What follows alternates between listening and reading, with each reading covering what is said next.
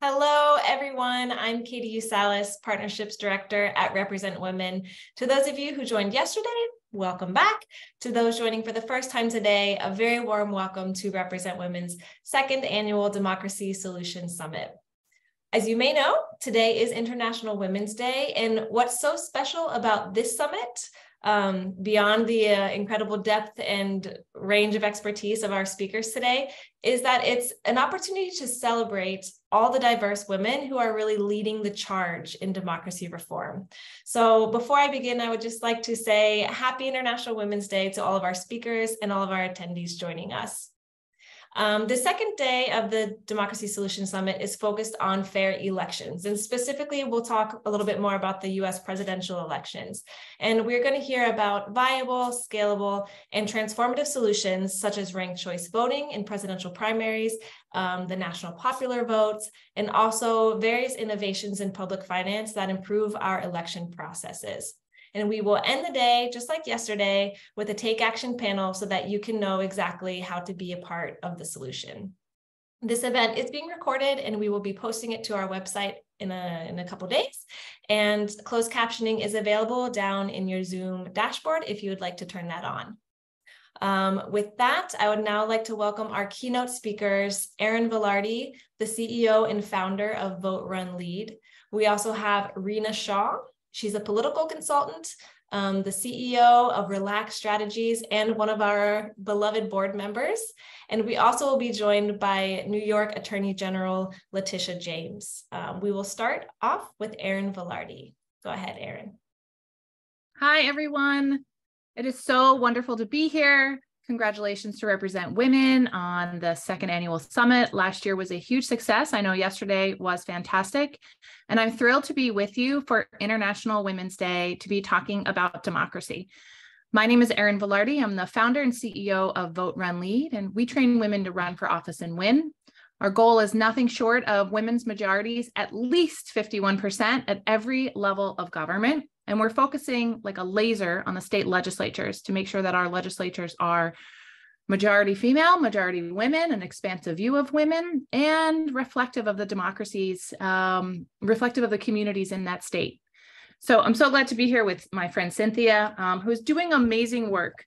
Today, you're going to be hearing from speakers on everything from RCV, how it affects the presidential elections, public campaign finance, public funds for childcare, with some of the most remarkable women on the ground, including my friend Liuba, Grechen, Shirley from Vote Mama, who you'll hear from shortly, and Ravel, who is just a bevy of knowledge around public finance, Jena Griswold, Colorado Secretary of State, one of my favorite secretaries of state. All of my Secretary of State faves are women, which actually tells us something. On this International Women's Day, I do want to point out that we as leaders, as advocates for democracy here in the States, have a responsibility. The world often looks to us, more often probably than they should, about what we can do next, where America is going, and the stability that our democracy provides globally. We also have a responsibility to learn from others who are doing things better than we are doing them.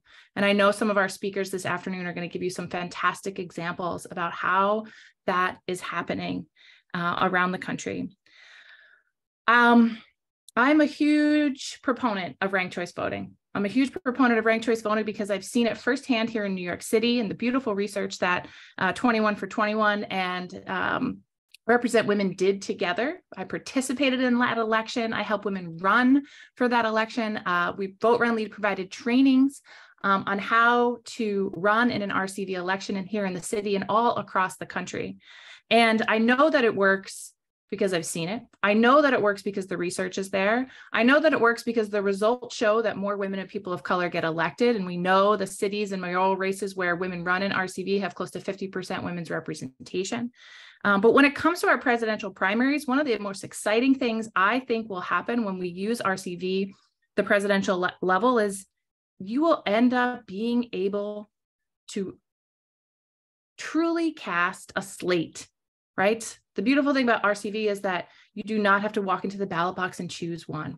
And what that allows you to do when looking at the President of the United States, it gives us the broadest electoral appeal. The broadest electoral appeal. When I have to talk about RCV, ranked choice voting around the country, and I have to explain it to folks that are sort of skeptical or don't know what it's about, I often say to them, the most people are most happy with the result of an RCV election.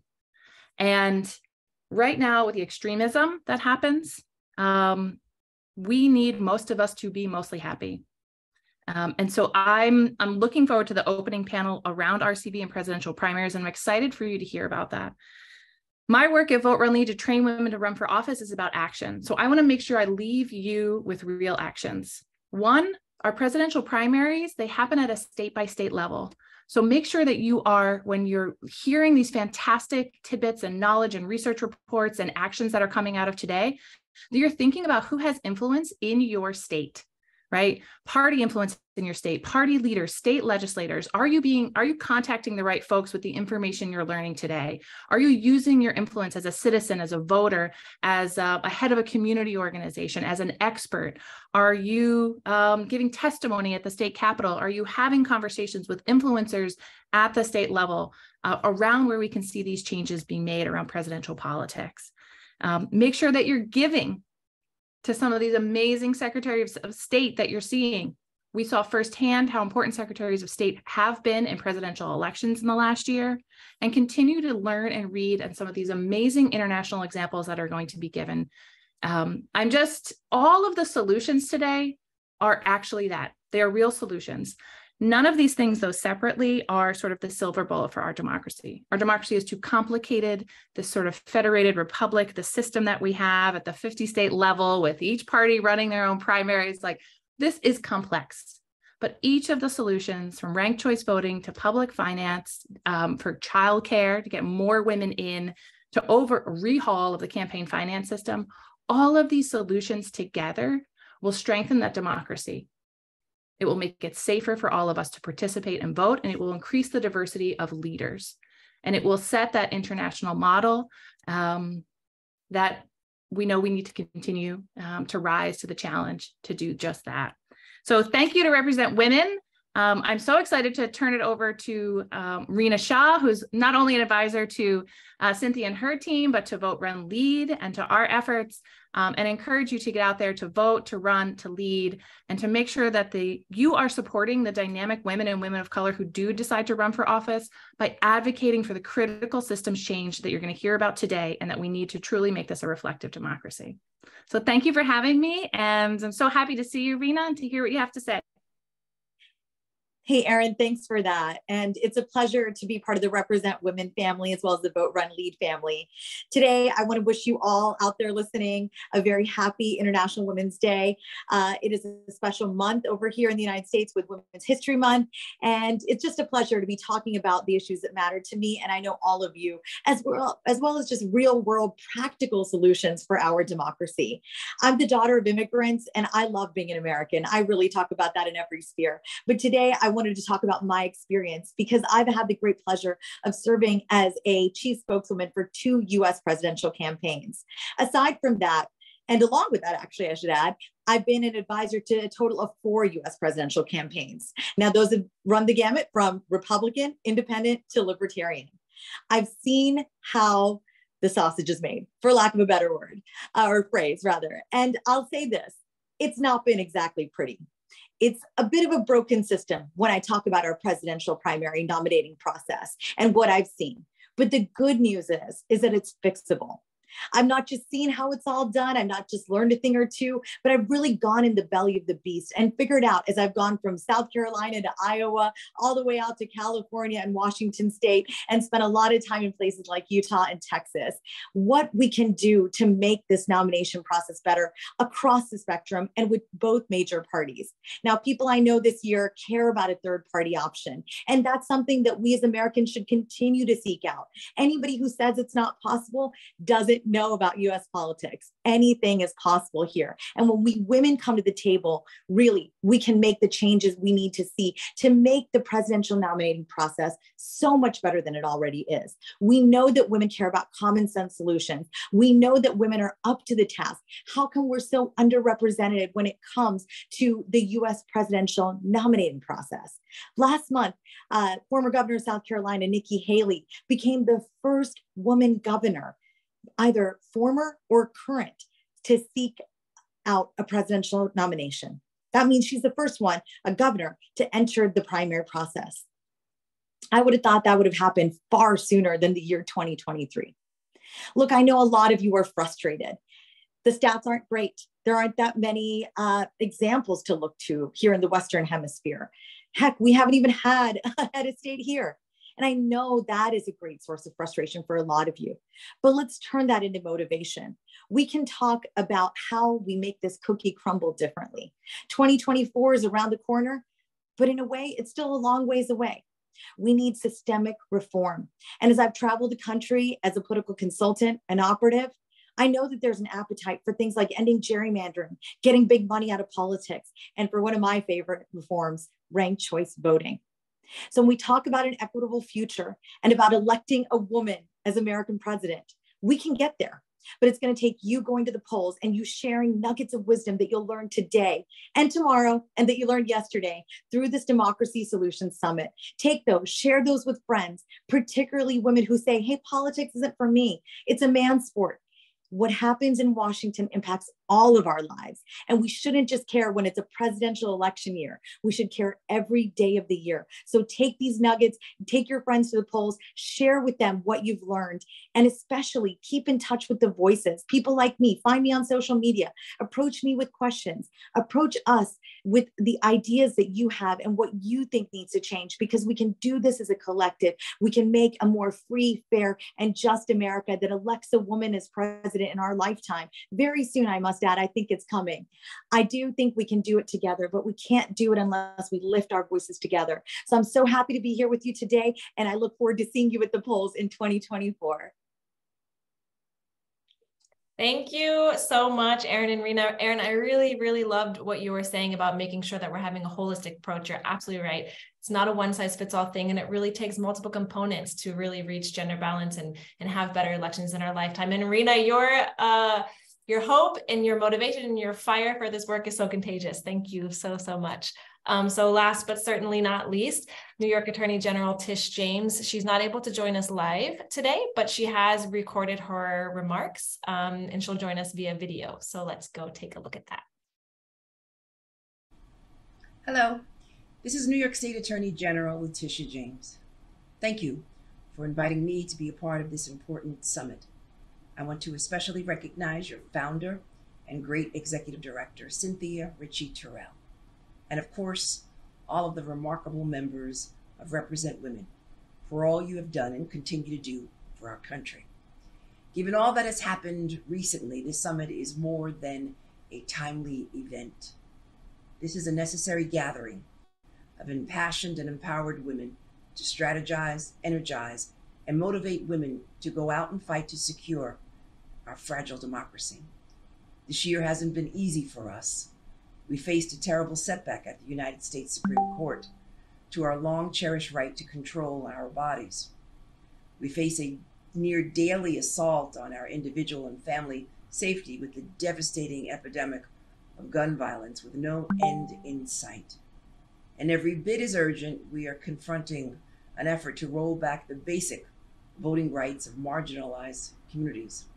These anti-democratic actions disproportionately harm women, especially women of color.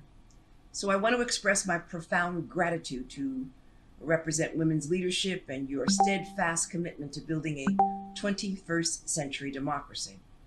I am particularly grateful for your emphasis on inclusive gender balance at every level of government in the United States. Your support for public financing of campaigns and focus on promoting women of color to elected office is what will change our representation in government. In fact, it's exactly why I am where I am today. We all know that running for office isn't easy. The work is demanding, the schedule relentless, but there is nothing more rewarding. But for those of us who are called to serve, there can often be an incredible barrier standing in our way: money. Anyone who does not have deep pockets or connections to those who do is at an automatic and often huge disadvantage. Unfortunately, this includes most ordinary, hard-working citizens in this city and state, especially if you are a person of color or a woman. For those of you who don't know, public financing is how I was able to run for office. I come from humble means and never had access to deep-pocketed donors or a network of ultra-wealthy people. But thanks to public financing, I was able to run for office, to be a viable candidate, and to earn my constituents' respect and support. Public financing meant that my neighbors, some with limited means, were able to be a part of the democratic process. When I first ran for office, I did not know any millionaires, but I knew those who wanted to have a voice in government and have a seat at the table. The public financing system in New York City allowed me to compete and succeed. It allowed me to represent individuals whose voices have been historically ignored. The $5 I received from my neighbor who lives in public housing should be just as important and valuable as anyone else's money. And that is hugely significant and truly helps support our democracy by giving real people real power to choose who represents them, not outside groups who don't really know a community. It empowered these New Yorkers to support a candidate who looked like them, understood their values, and recognized their struggles. And that should be the centerpiece of our democracy. But this incredible barrier is what prevents it from happening. Just as everyone in this country should have equal access to voting, so should everyone have equal access to running for office. In a strong and vibrant democracy, government must be reflective of the people it represents. And public financing is a critical tool to ensure that more people from diverse backgrounds have the opportunity to hold elected office and serve our communities. It is a great equalizer that has helped countless people of color be lifted up by their constituents and empowered to run in New York City and municipalities across the country. Simply put, public financing is essential for allowing more diverse candidates to run for office and to represent us. Our democracy is only alive and well if it genuinely empowers those with the drive, ideas, and desire to serve the public to be viable candidates for high office. As Americans, we face a stark choice. We can resign ourselves to having elected office be within reach for only the super wealthy or those able to secure mega donations, or we can say that our democracy should be available to all, and that elections should be truly reflective of the people, all people. Thank you, representing women, for making this case so clear. But most importantly, thank you for offering innovative ways to strengthen our representative democracy. The challenges ahead of us may be great, but thankfully the work you are doing will prepare us to face them head on and to win. So please run, women. Women should run, and women can win. But we all need to support public financing. Thank you so much, and have a great day.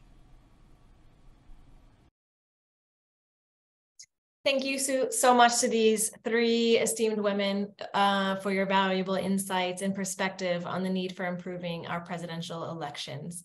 We will now take a quick break as we transition into the first expert discussion session on ranked choice voting in presidential primaries and the national popular vote, where we will hear from the Honorable Amber McReynolds, Colorado Secretary of State Jena Griswold, and the Executive Director of the Democratic Party in Hawaii, Erin Fernandez. And if you are into pub quizzes, we do have some trivia questions for you during the break. And you can just head over to Twitter at Represent Women to submit your answers via the poll there. And just a heads up, you can also join in on today's conversations and share your own opinions and your own thoughts on Twitter with the hashtag 2023DSS. And we'll see you back here in 1 minute.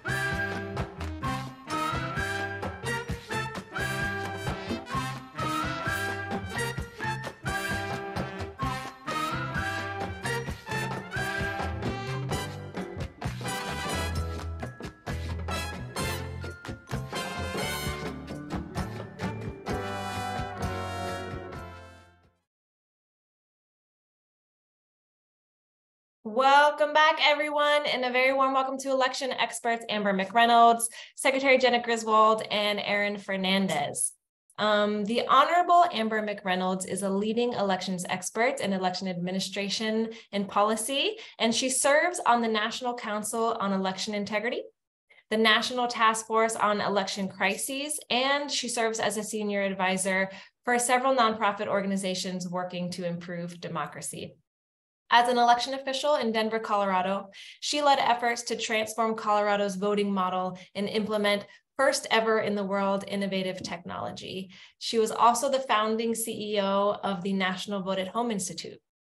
Amber was appointed to the Postal Service Board of Governors by President Biden and was confirmed by the Senate in 2021. And last, but certainly not least, she is the co-author of When Women Vote, which highlights the challenges that Americans, especially women, face when trying to access the current voting system. And of course, the amazing things that happen with reform. So happy to have you here with us, Amber. I'd also like to introduce Secretary Jena Griswold. She is Colorado's 39th Secretary of State. She was first elected in 2018 as the youngest elected Secretary of State in the country, and she was re-elected to office in 2022, last year. Jena Griswold grew up in a working class family in rural Colorado, and so she knows firsthand how important it is for every vote to count, no matter your background. She's an advocate for the National Popular Vote, and she is very proud that Colorado is a member of the National Popular Vote Interstate Compact. Welcome, Secretary Griswold.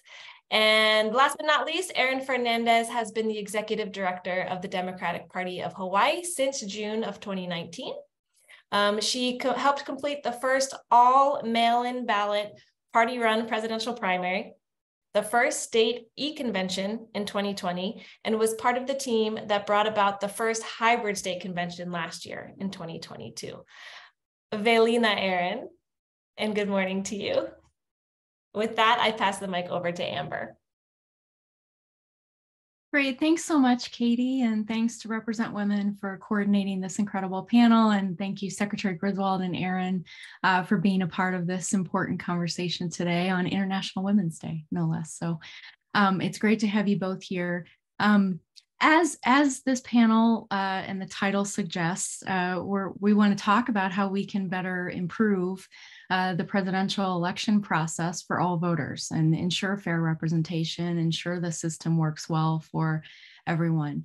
And I was just looking at some data the other day, even in 2023, most of the states and the primary processes are still closed to voters that are not Democrats or not Republicans. Obviously, this varies around the country and continues to vary, but there are a significant number of voters now that have chosen neither party and are unaffiliated, and they're left out. And that ends up being about 45% of the country that has limitations on their ability to participate. So this is clearly an important conversation to continue to make sure that our elections are representative of all voices and ensure all votes are counted.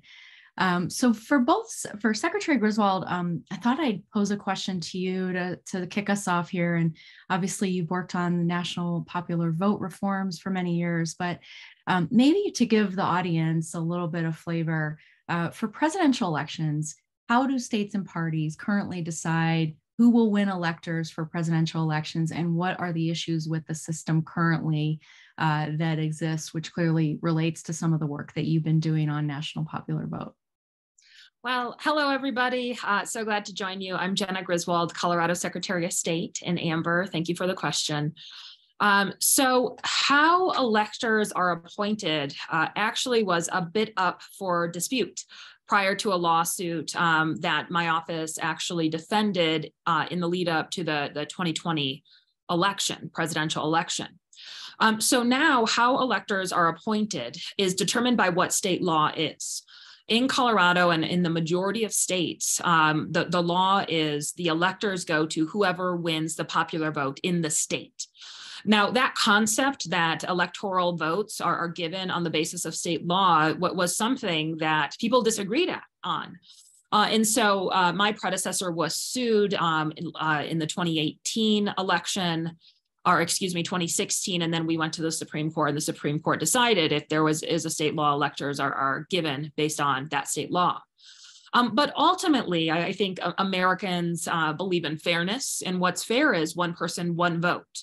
And the electoral system itself is a little skewed. Can you imagine that on a per person basis, that a voter in Wyoming has more of a voice than a voter in Texas or in New York or California?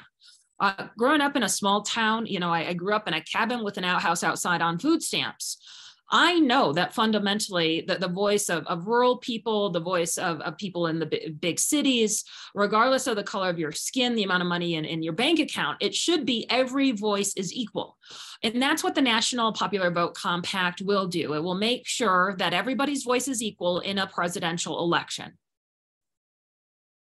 Great, thanks so much. And you highlighted the delegate selection process. And so before Erin, I throw a question over to you, one of the things in that process, so back in 2020, actually in the Democratic presidential primary race, about 5 million voters nationwide cast ballots for presidential candidates that fell below the delegate threshold. So meaning their vote was cast for someone that fell below that threshold, so it wasn't part of the final tally. And an additional 3 million, as part of that, about 3 million voters actually cast ballots for presidential candidates that ultimately dropped out by the time the election came around. Now, Erin, in Hawaii, and I didn't get to work with you a lot in 2020 on this because I was actually helping Alaska, Wyoming, Kansas run their presidential primaries, but you all did something unique and innovative in Hawaii, as well as Alaska, Wyoming, and Kansas all did as well, in that you ran your presidential primary using not only ranked choice voting, but also universal vote by mail.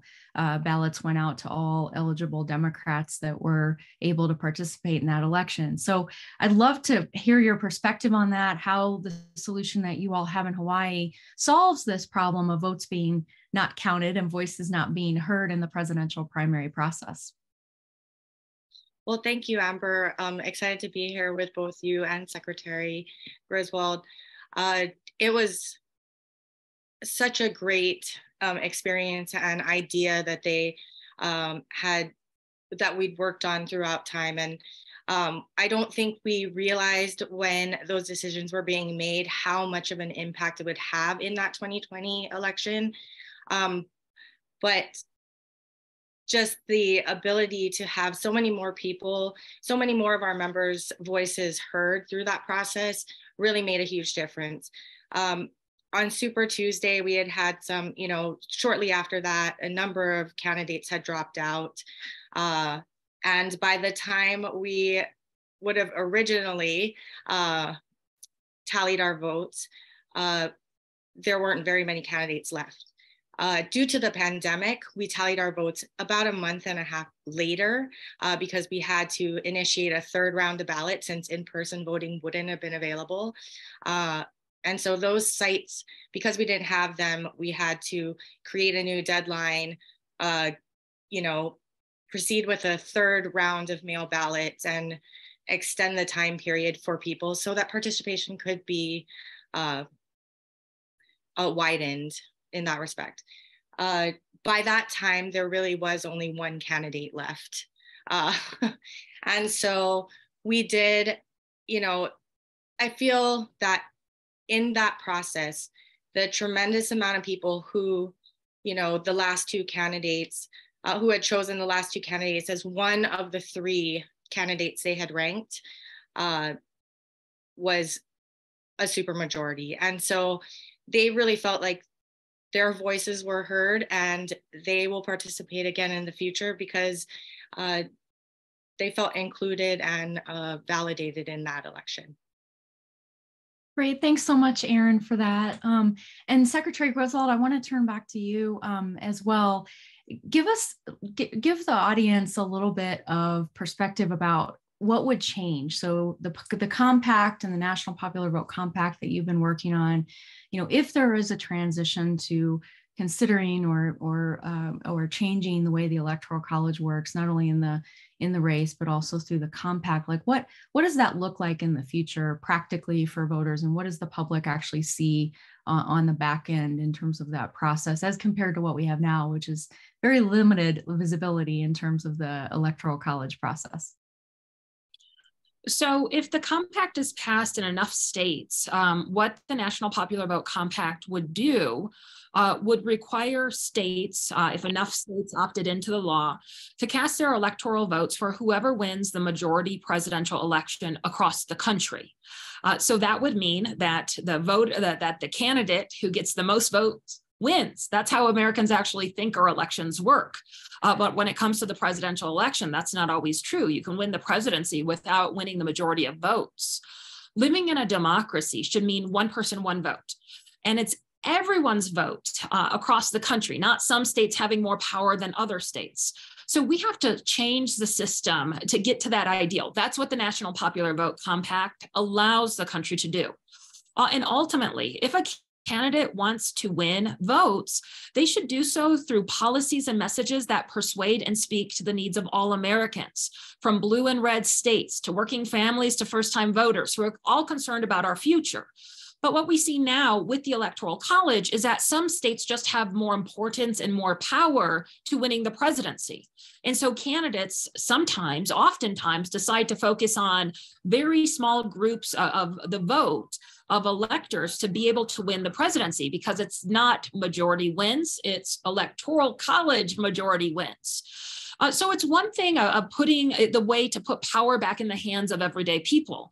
But the National Vote Compact isn't enough by itself. We know that right now in the United States, we are seeing a continued coordinated effort to undermine the will of the people, to suppress the vote, to gerrymander, to allow endless amount of dark money to come in to drown regular people's voices from the political process.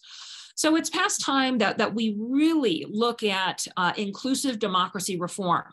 That means passing the National Popular Vote Interstate Compact, across the nation.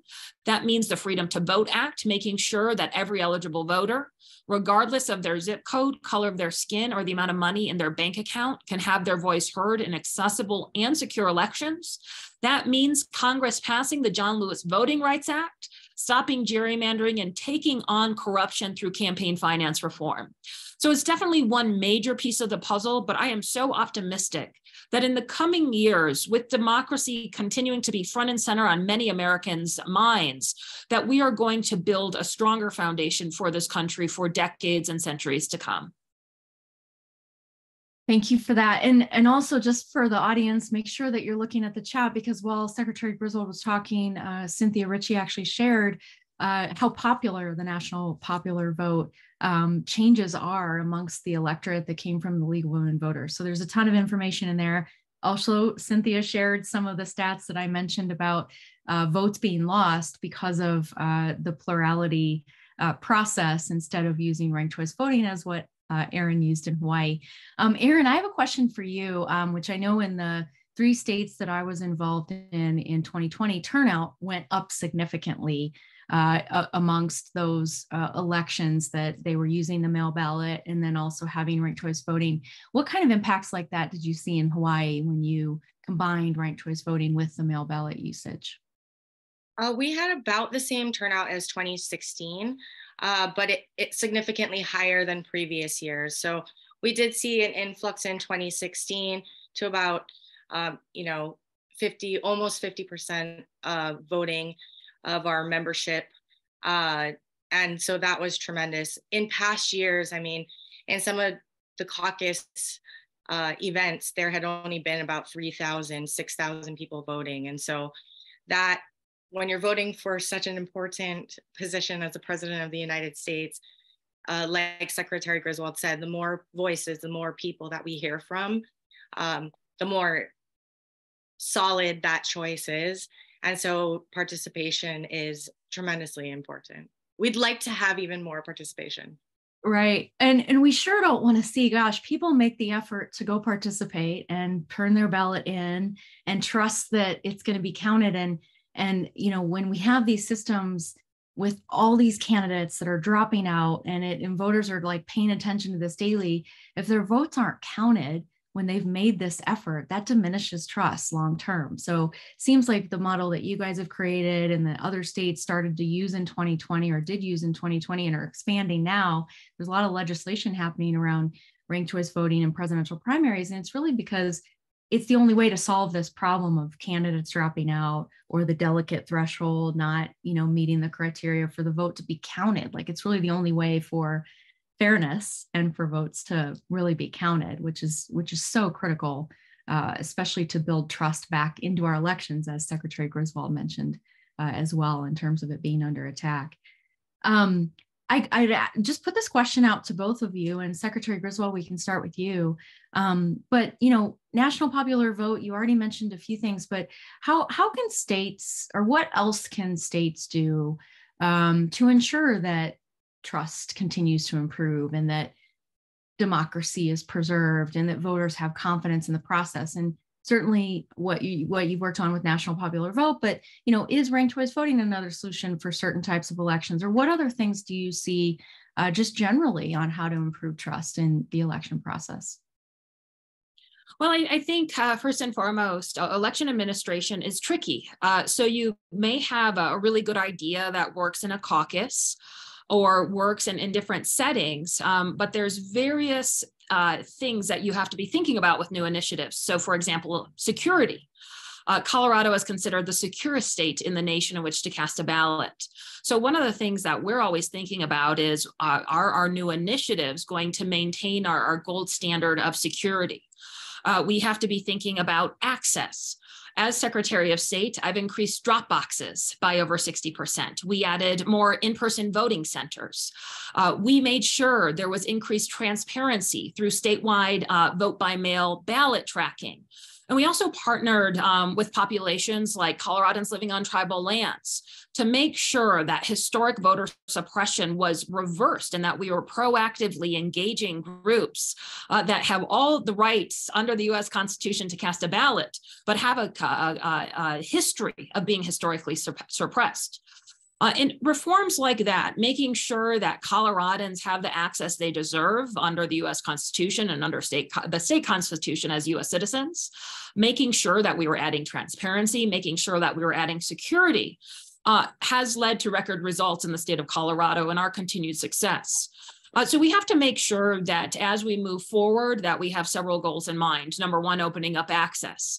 Across this nation, there are voters in many states, way too many states, that do not have sufficient access to the ballot box. And elected officials who would like to suppress the right to vote for their own political gain are acting in an undemocratic, un-American way. And we should do everything that we can to make sure that every voice is heard. We have to continue to increase our election security. That includes risk limiting audits, which are the best audits in the nation that Colorado does, and making sure that when we innovate, those audits are also innovated. Coloradans and voters all should be voting predominantly on a piece of paper that are not hackable from our foreign adversaries.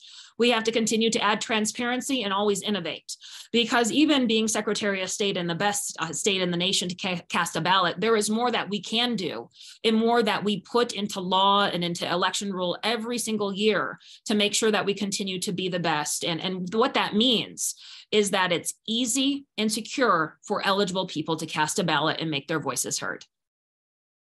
Thank you for that. And Eryn, I guess in addition to the ranked choice, so one of the other stats about presidential primaries that a lot of folks don't often know or hear about just because it happens once every 4 years is most states also still close their primaries to anyone who's not affiliated with either the Republican or Democratic party. So I'm curious, what, in addition to the ranked choice voting, in addition to vote by mail, do you have any thoughts about that, and maybe share what Hawaii does? Because there's a number of states that, again, this is completely closed. They're semi-closed. Colorado has kind of a semi-open process, and then there's states that are fully open. But a large chunk of voters are now in that category of being independent, and that 45%, and they're completely closed out. So I'd be curious as to your, thoughts on that and what you see in your state. Well, so in Hawaii, nobody registers by party affiliation. And so that's the first thing.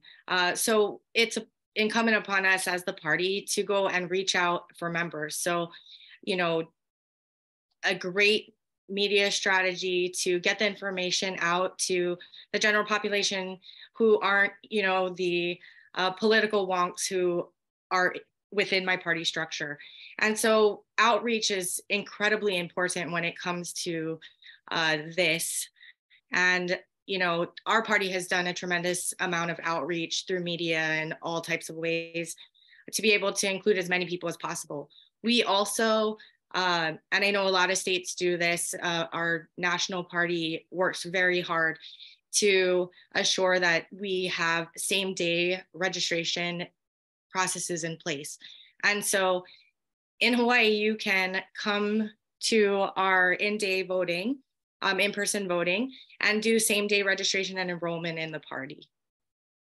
Yeah. And being a former caucus state, because I was actually talking with someone the other day about this, ranked choice voting is kind of like caucus, but private. So instead of raising your hand and being public, you're making your choices and you're prioritizing those in a private way instead of the more public way that Iowa or like what you used to do in Hawaii. Is that a fair assessment of that? It's very similar to that process. And so your second choice and your third choice would be similar to caucuses where, you know, the threshold isn't viable and the people reassemble and move throughout the facility into their new candidates area. Yeah, so it's very similar. I think the difference here is some of the things that we're talking about yesterday and as well as earlier today, and it really helps to, not everybody can get to a caucus at a certain time and a certain place. You know, there's a lot of people who work multiple jobs. There's a lot of people who are disabled and are not able to physically go there and participate due to either disability or illness. And so having a mail system lets them be involved, incorporates them into this process. And that's how that outreach and that participation helps us to have more people feel included and heard in this process. Well, thanks so much for that. And I know Secretary Griswold, you have to head to something else. I didn't know if you wanted to share a few comments before hopping off, and then Erin and I will close out as well. I just want to make sure we were considerate of your other commitment. Well, I just want to say thank you. Thank you to everybody for participating. This is a wonderful panel. And I think it's so timely because ultimately women across the nation have been standing up to protect democracy at a time when democracy has been in peril.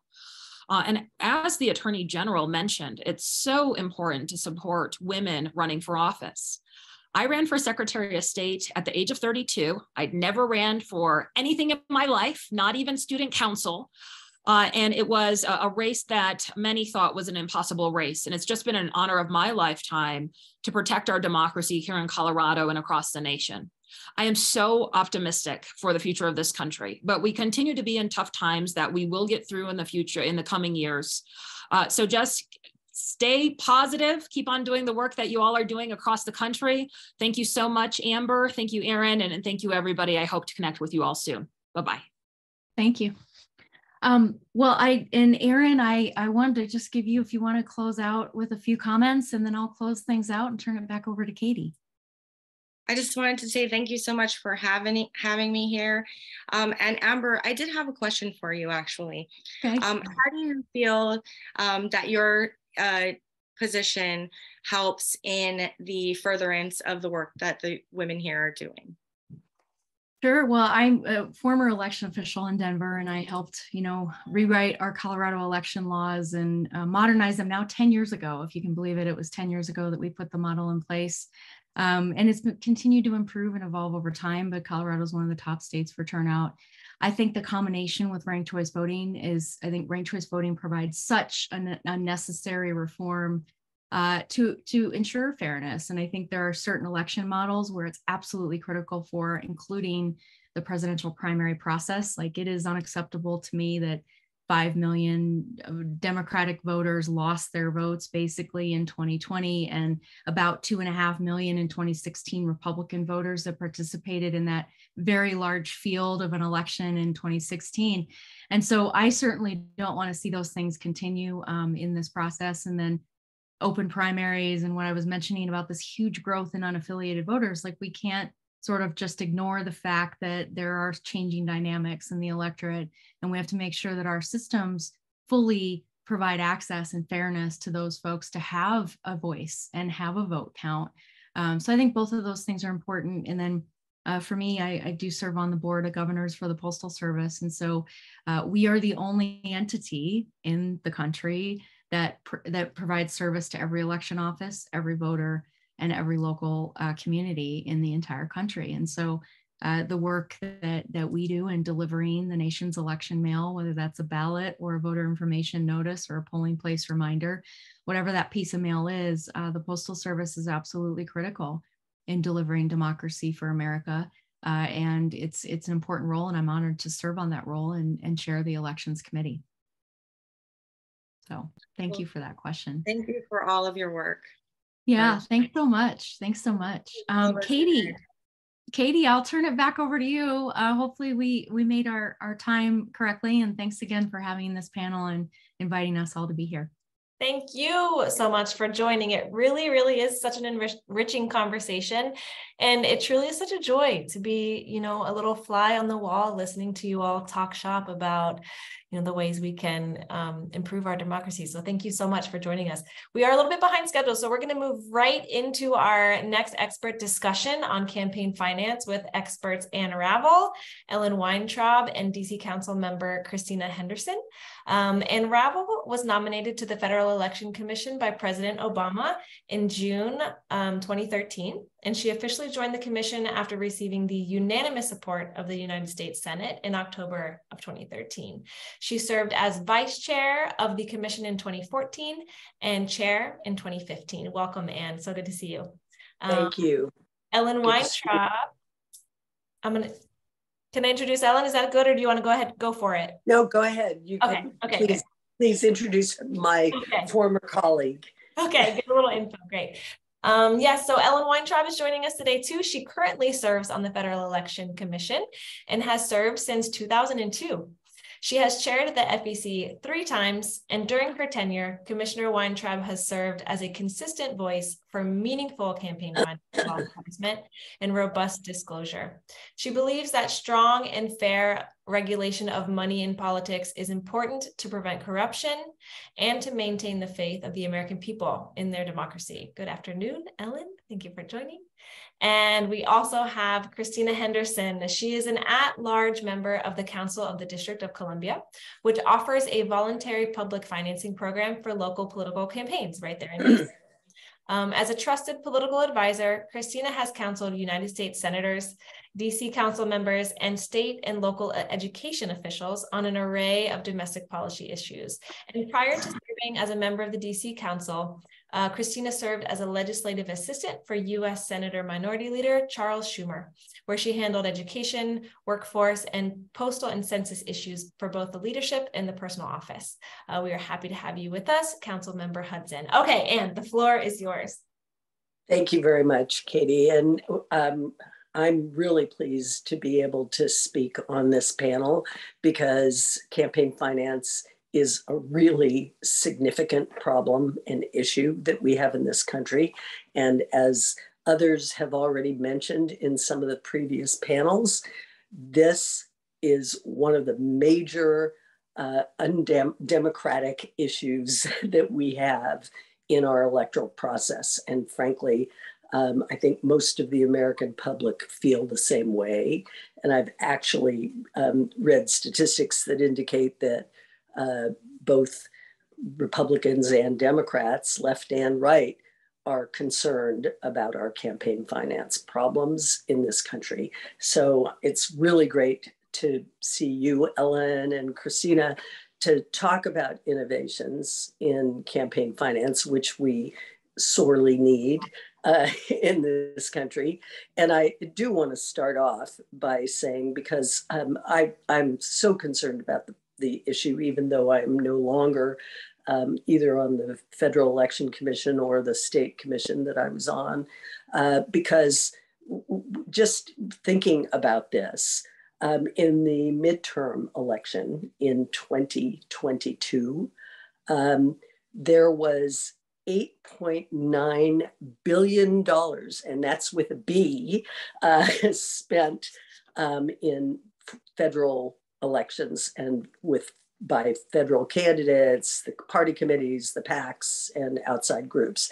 And not only that, but we have to remember that this is a problem on the state level as well.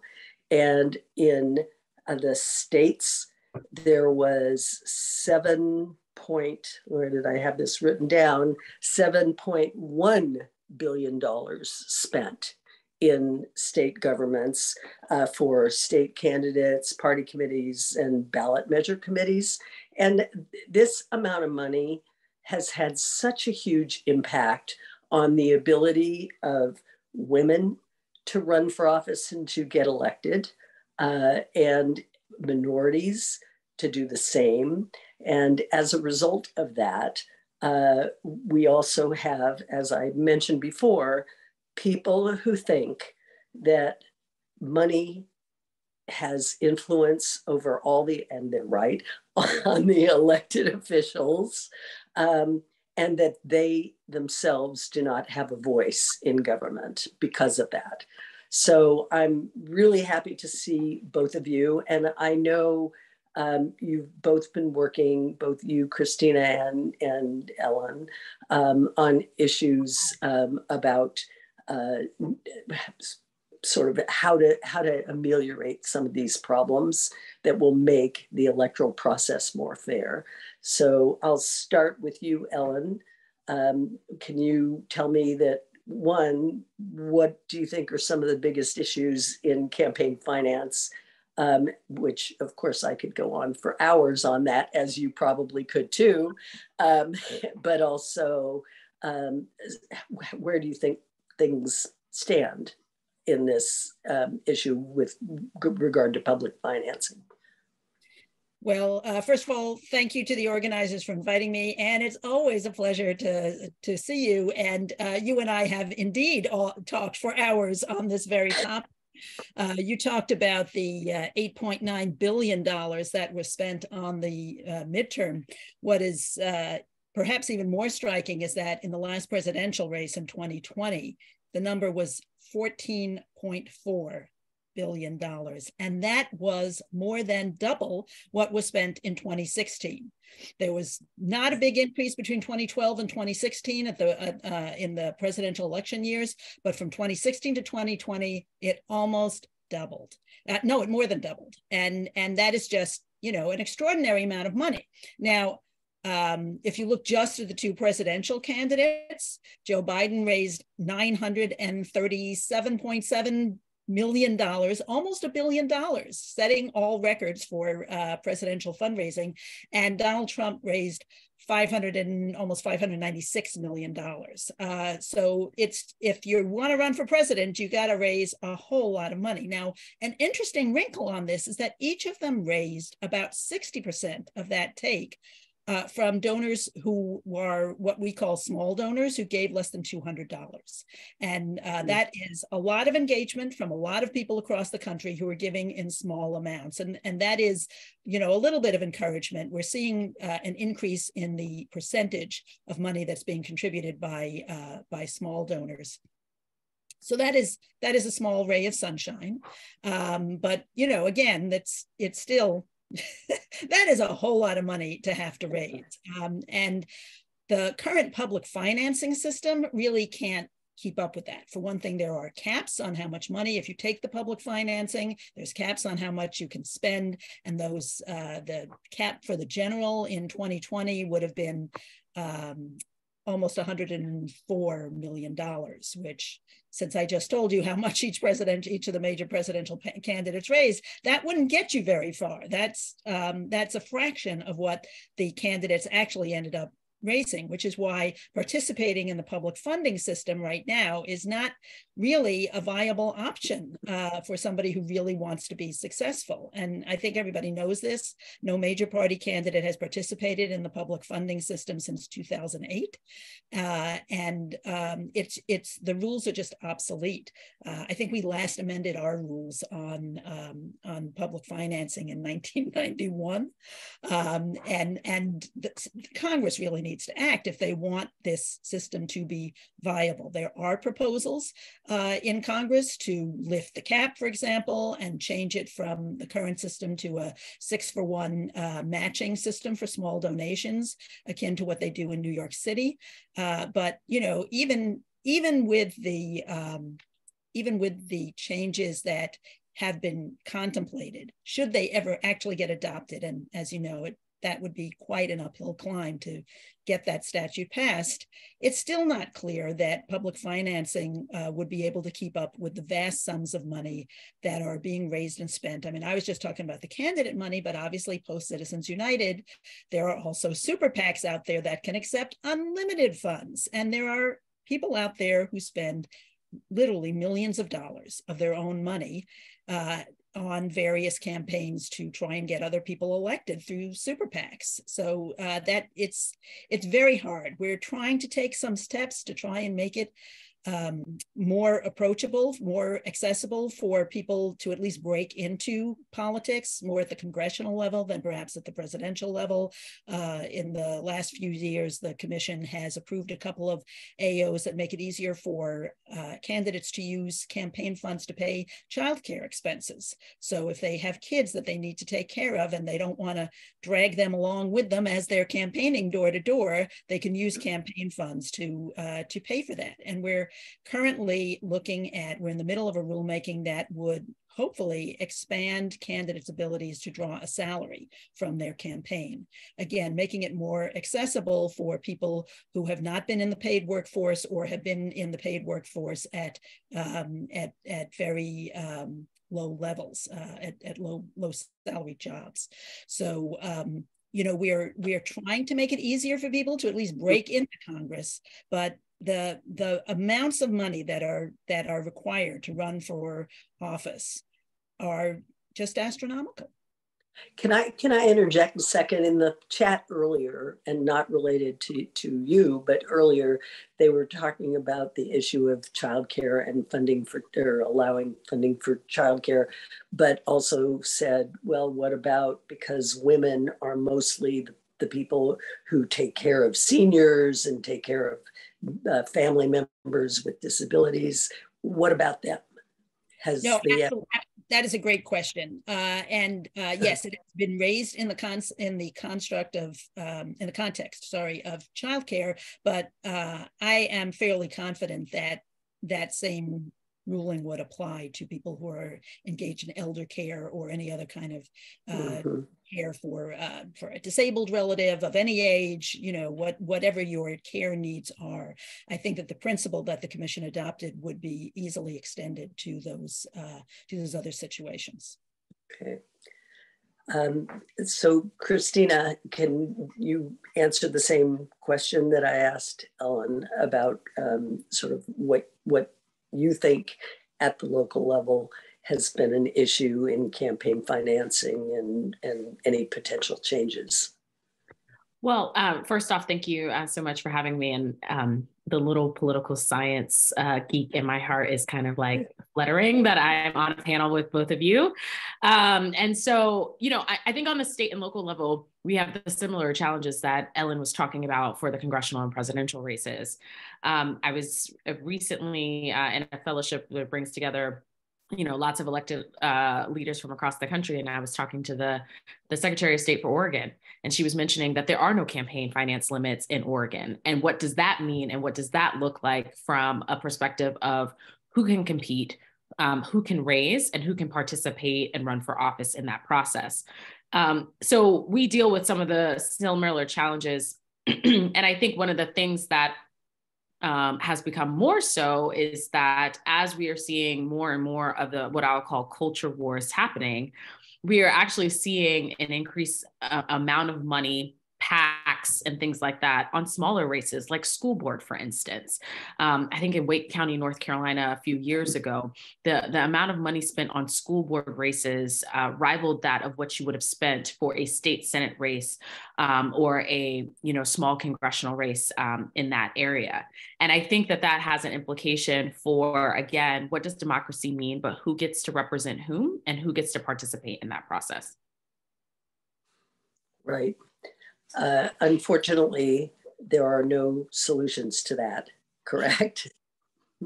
Well, I mean, I think there are some solutions that folks can do. So in the District of Columbia, for instance, we have a fair elections program, which is a small dollar match program similar to New York. So in the district, for instance, my race, I represent the whole city. I ran at large. The maximum contribution you can give me is $100. And for any DC resident, that contribution is matched 5-1. There is no way that I would have been able to run for an open citywide seat as a first-time candidate without participating in public financing. But if I'm going to be honest, it was an experiment. The first election cycle that we did this was in 2020. Interestingly enough, when I was a staffer for the council, this was the very first bill that I worked on. And, I didn't see a path forward. I ended up changing jobs. And then, interestingly enough, when I decided to run for office, I get to benefit from this program that I started a conversation on many years ago. But, again, it was an experiment. Can you run a citywide race in a fairly expensive media market and win? Toss in a pandemic, and here you have a perfect storm. It went well enough, I think, that we saw in 2022, then you have both top mayoral candidates who participated in public financing for the first time. You saw the attorney general candidates who were participating in the district in public financing. And frankly, for voters, it was a signal in terms of your values. Were you a fair elections candidate? Or were you participating in the old system that we still do have in place? But I think for voters, it signals something in terms of your values, but also how you planned or wanted to use your time in a campaign. I used to be I worked for Emily's List back in the day. So I used to be a call time manager. People hate call time. Hate it with a passion, try to do everything possible to get out of call time. I didn't have that experience because of fair elections, right? Any interaction that I was having with a voter was also an opportunity to have a conversation with a donor. And I think for voters, they felt like for the first time they were able to participate in the process, but they also were on the same footing as any corporation or any business owner. They can give me $100, and so they are just as important, or as your contribution, but also the match too. Let's say you don't have $100. I think for some voters and donors, I'm now going to call them donors, right? We bring them into the political process in that way.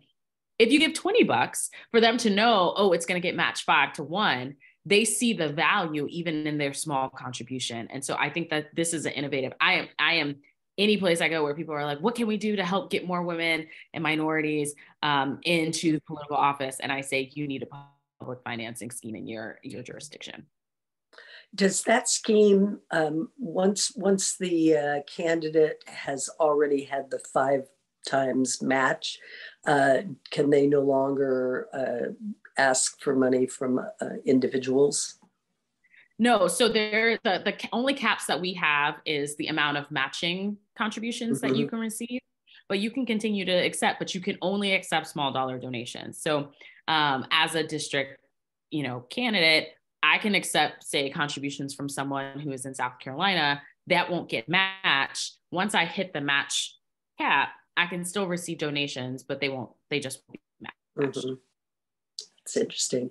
On the question of public financing, Ellen, I'm just curious, has there been thought, and I know that this would involve Congress in many ways, but have there been thoughts about ways of altering that federal system, particularly not just for presidential candidates, but Congress and to make a difference?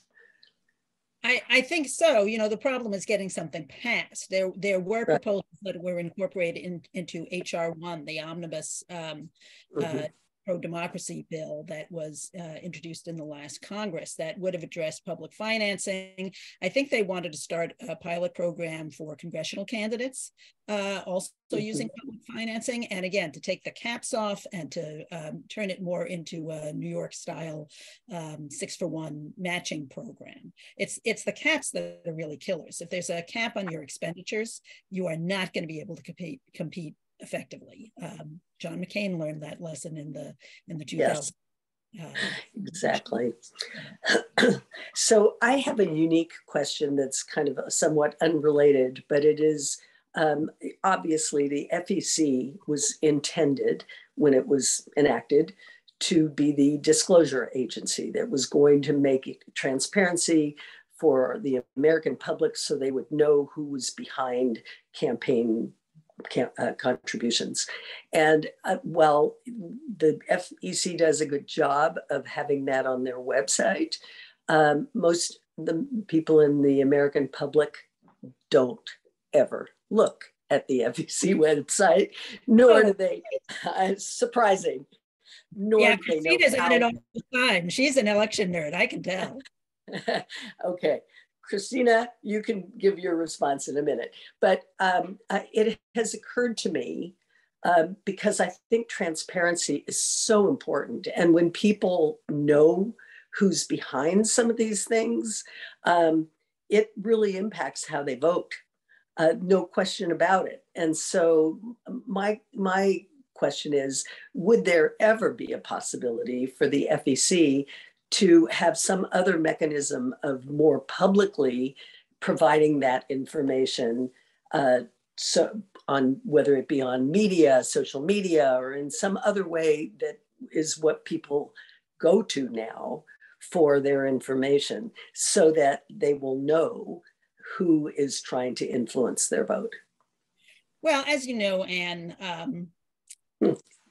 it's a 6-person commission within 3 from any one political party, and broadening the scope of our activities would require the agreement of at least 4 of those commissioners. So that's always, as you know, a bit of an uphill battle. We do use, we have webinars that we run on YouTube. We've got our own YouTube channel. I'm on Twitter, and also these days on Mastodon, and trying to figure out post. I haven't quite gotten there yet. So the agency itself has a Twitter account, and we put out a weekly digest with all of our activities and with all of the press releases that we put out. We put out periodic summaries of what's going on in disclosure. But I do think that we have to work in partnership with traditional media, with great nonprofit organizations like Open Secrets. That's one of my favorite websites. They do such good. I'm on the board. Oh, great. Well, you're doing a great job. I mean, they have been doing a great job for years, and you know, they perform a slightly different function than we do. They crunch the numbers, they take all the data that we collect and make available to the public, and they analyze it in ways that, you know, probably would be harder for us to get consensus to do at the FEC. But I think that's fine. We do what we do well, and they do what they do very well, and then we rely on journalists to who do spend. We get a lot of hits on our website. Actually, we get a surprising number of hits on our website, and a lot of journalists do pay attention. And then, of course, as you know, in politics, often what gets publicized is publicized by your opponent. There's a lot of oppo research that goes on by using the data on our website. So, you know, could we do a more effective job of getting the information out?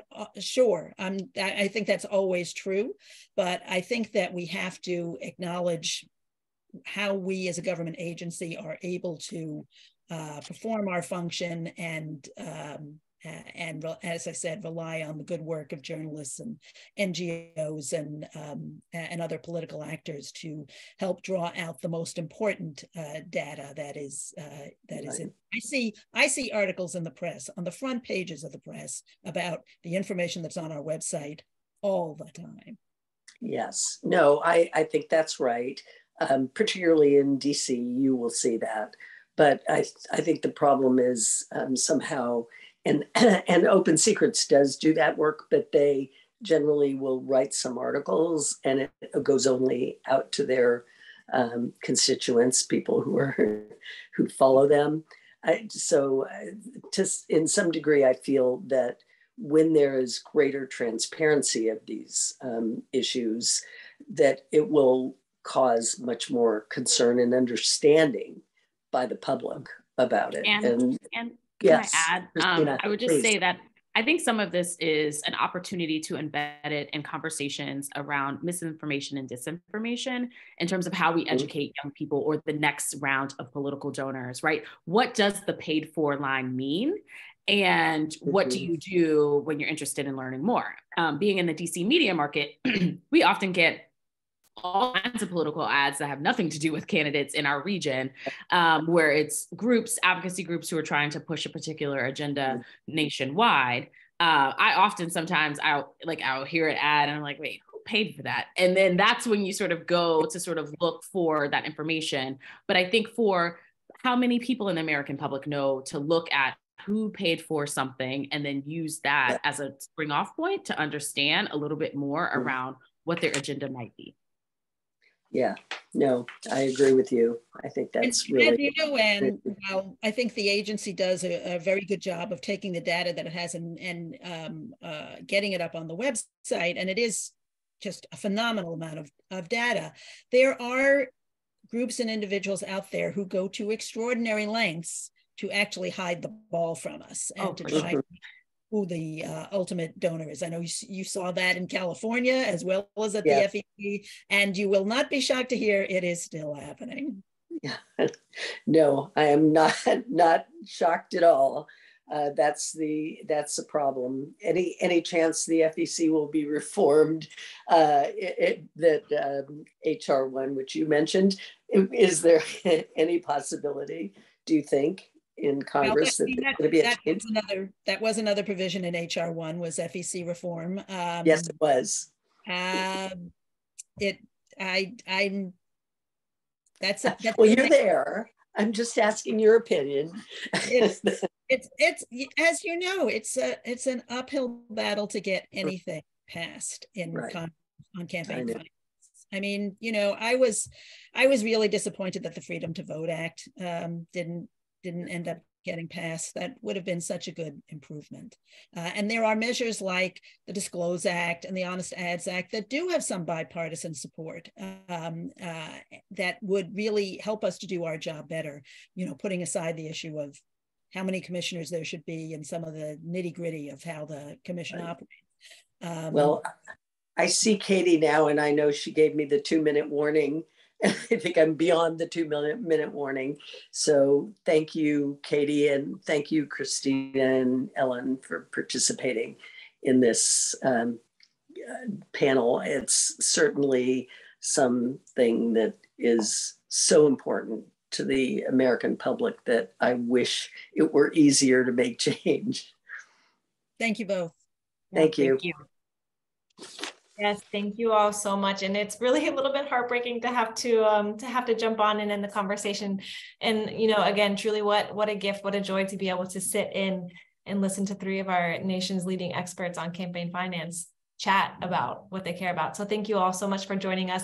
And again, we are going to move right into our final panel, just as we did yesterday. We're going to wrap up today with a discussion of on solutions by learning exactly what action steps we can take from a panel of on-the-ground experts who are working out there in states, in communities to advance the solutions that we have been talking about today. And for this panel, there will be a Q&A session at the end. So please use that Q&A feature in Zoom. You can also upvote questions if you see any questions that other people have posed that you would also like to see answered. And unfortunately, our moderator, Jessica Haller of New Majority New York City, is unable to make it today, but we are so happy to have Represent Women's very own research associate, Marvelous Maeze, stepping in to moderate this panel. We are also going to be joined by Brittany Buford, Managing Partner for Partnerships, at Partners in Democracy. We also have Liuba Grechen Shirley, founder and CEO of Vote Mama Foundation, and Laurie-Anne Sayles, Montgomery County Council member there in Maryland. Marvelous. I will let you take it from here. Thank you so much, Katie. And hello, everyone. I hope you're enjoying the second day of our Solutions Summit. And while are you all in for quite a treat today?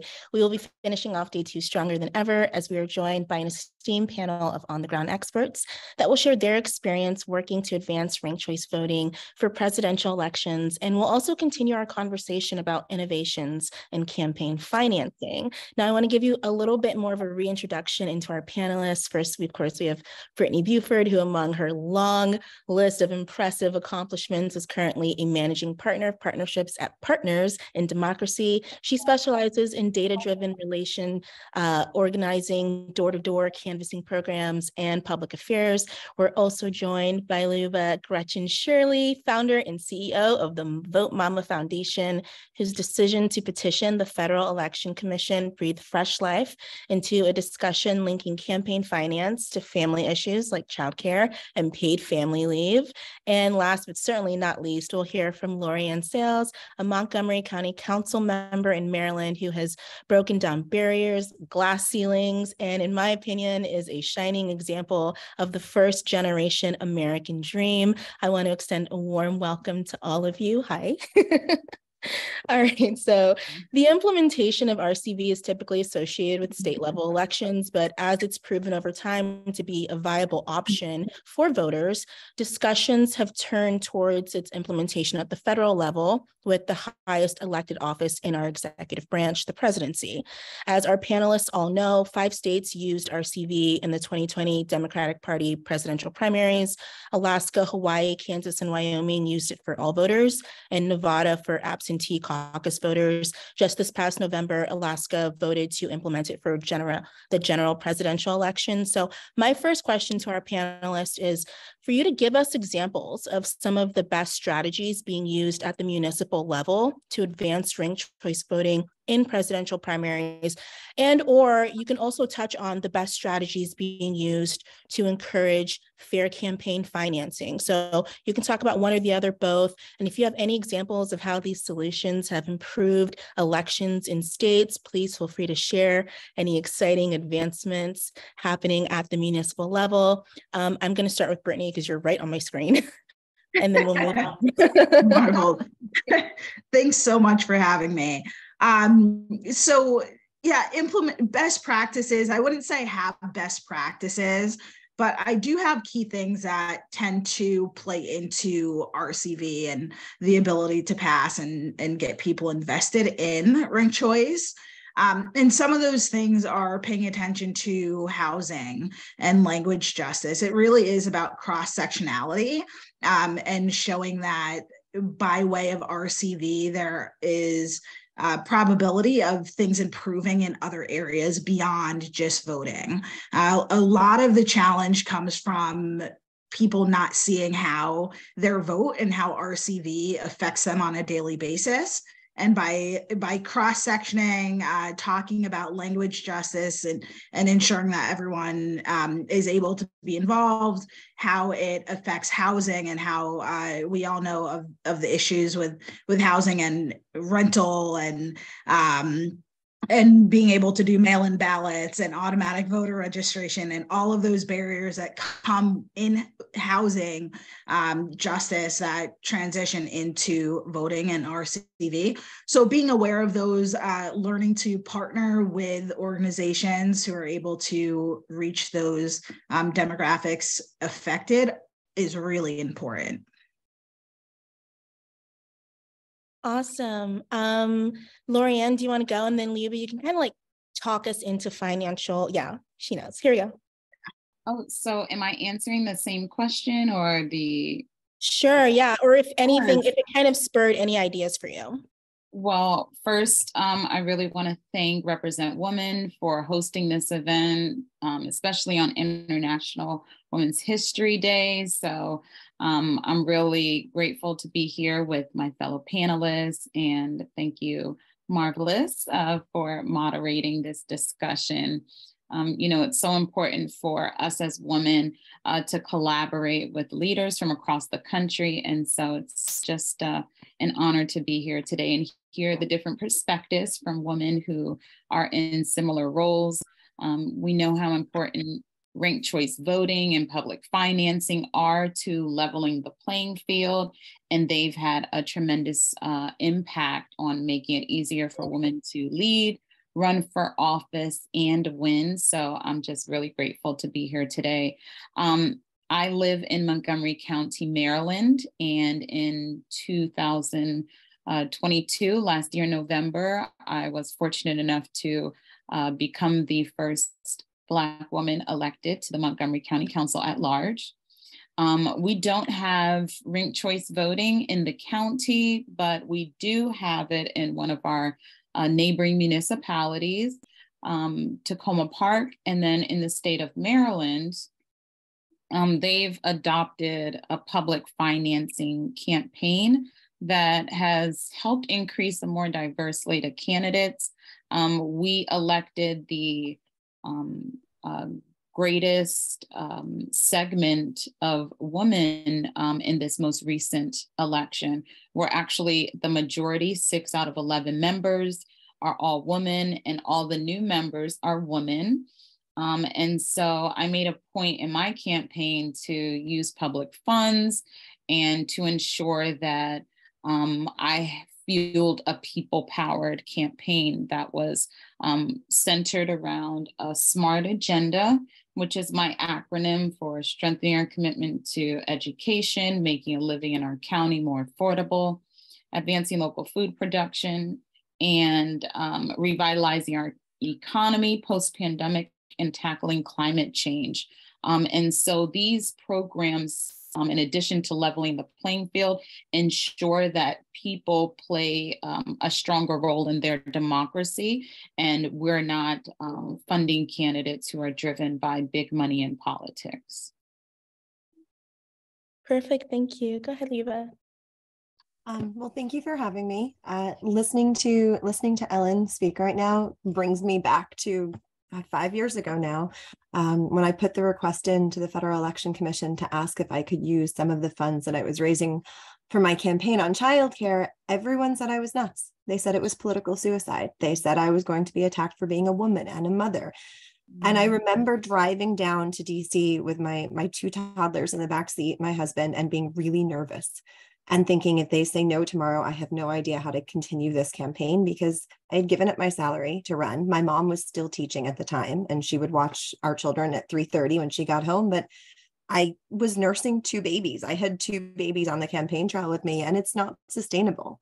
There is a reason that we have more men named John in the Senate than moms of minor children. And we put this request in, and to my surprise, Hillary Clinton and 24 members of Congress supported it. And I remember being really nervous and listening to Ellen say, we wish somebody had made this request earlier. And it was amazing. And that decision, it was a unanimous bipartisan decision, but it changed the way that people run for office. It changed the way that parents run for office.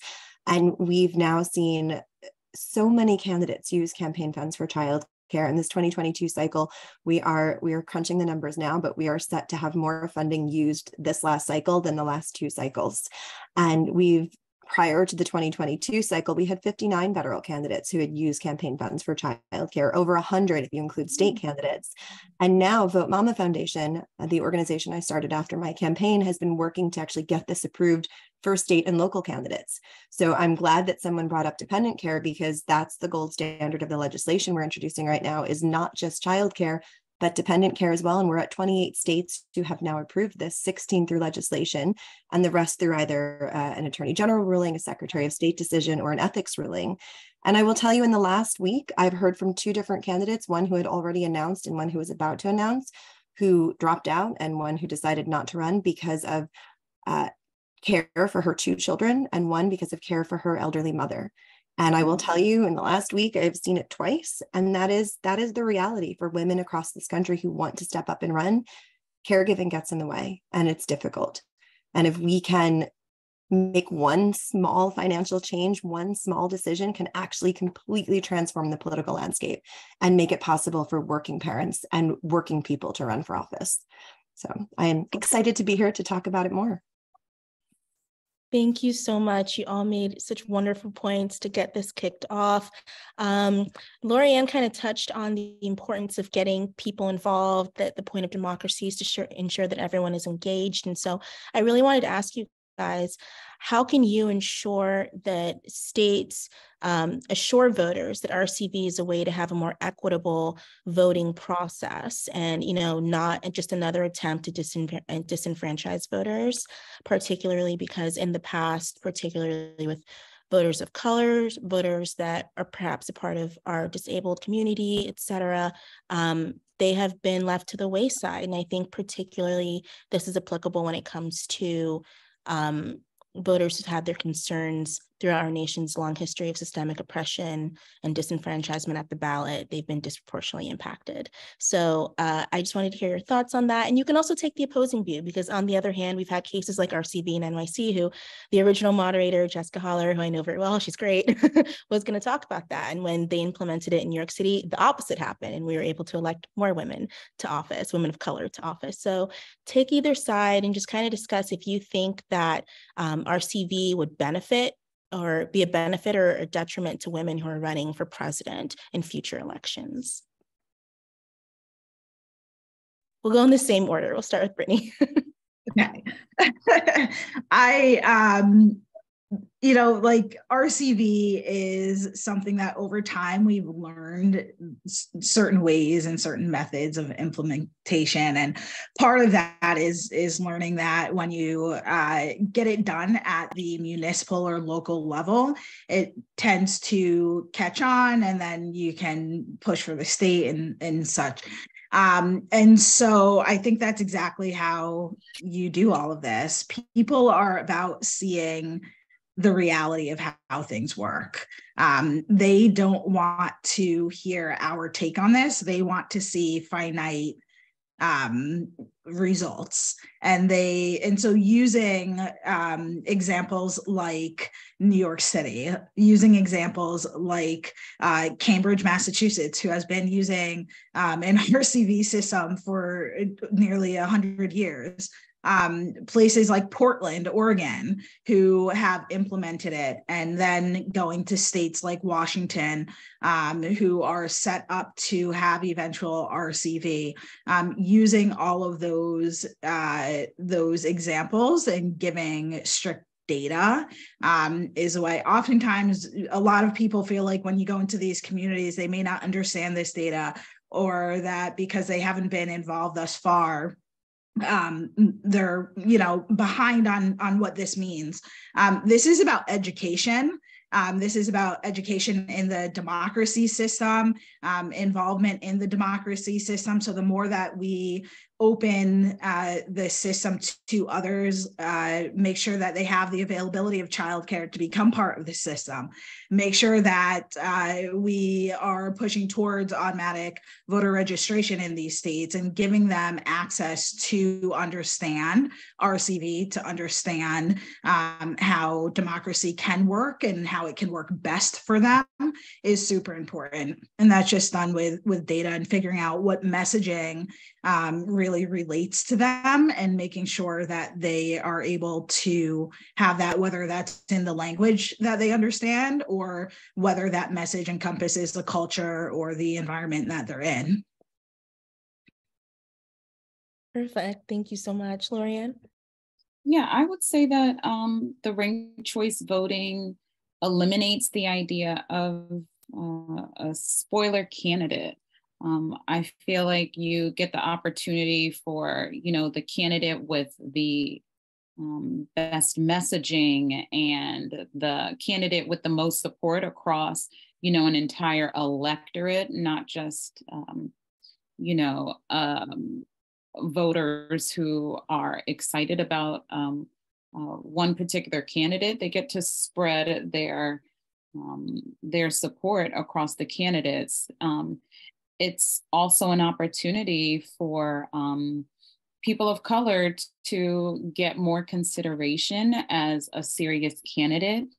I think that, you know, when you're in a really tight race, and we're having a lot of that happening now with a new governor who is recruiting a lot of delegates from the state house, so we're having to fill a lot of the positions. And so we get to see the appointment process play out like ranked choice voting. And so it really forces the candidate to build that base of support. And I feel like it's a fair way to ensure that your vote isn't wasted. Luckily in my race, there were 4 candidates that 4 out of 8 candidates that secured the 4 at-large positions. And so, you know, if we didn't have this ranking, even though in the primary, I finished in 2nd place, I finished in 4th place. In the general, I finished in 4th place. You had more time to build your base. And I feel like this gives weaker candidates an opportunity to ensure that votes aren't wasted, and really spreads your options across the broader spectrum, and helps with leveling the playing field as well. Thank you so much, Laurie-Anne. I actually want to alter the question a little bit before I toss it over to Liuba, so we can focus more on campaign finance and funding. How do you feel, for you, from a candidate's perspective, doing equitable reforms creates more fairness in the process? And then if you could also touch on, I guess, what you see as some of the more promising avenues for accountability as far as fighting corruption in campaign finance, so that it benefits, you know, women of color, people who are kind of disenfranchised due to socioeconomical issues and that kind of stratification. Yeah, so go ahead with that. Yeah, it's interesting. I spoke on a panel right after my campaign with, I think, like 8 other congressional candidates who had run in 2018. And someone asked us which ones of us plan to run again. And honestly, there were a lot of people. I think there was one white man who said, yes, I plan to run again. And everybody else said, I maxed out my credit cards. I took out a second mortgage on my house. I took money out of my retirement account. A lot of us went into debt to run for Congress. And most of us said we weren't planning to run again. And I was pregnant with my 3rd child. And I honestly could not fathom going through that again. And I had already launched Vote Mama and thought I could make more of a difference building this organization than I could with one vote in a pretty red district. And the reality is that so many people want to step up and run, and they don't have the financial resources. You don't realize when you run for Congress that you can't work a full-time job. You have to be running for Congress full-time if you have any chance of winning. And most people will run for 1.5 years at least, sometimes 2 years. So very few people have the ability to pay your bills and to actually support a family and to continue to run without earning an income. And that completely skews the perspective in the decision-making positions of power, because if we have more millionaires in Congress right now than we have moms. And we have policies that are failing moms and children across this country. Nabila Islam, who is now a state senator in Georgia, she put a request in when she was running for Congress. She ran for Congress in the middle of a pandemic without healthcare, without any health insurance.